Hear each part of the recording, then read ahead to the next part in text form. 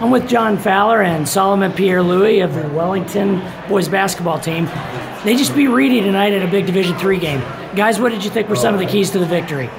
I think our preparation. We don't take anyone lightly. We always prepare for everyone the same. And defensively, we were prepared, and offensively, we knew what we had to do to get the job done. So after that, we practice like we play. We intense every day. We really push each other to get better every day.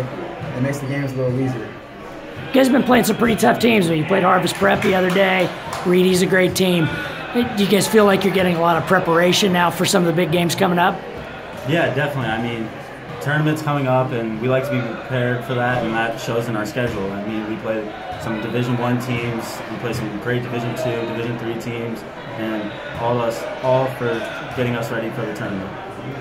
Iron sharpens iron. The more we prepare, we see some good teams, the better chance we have of performing in the big moments and big games. So that's what we like. We like to schedule harder teams. I should say harder, great teams, so we can get ready for our big run.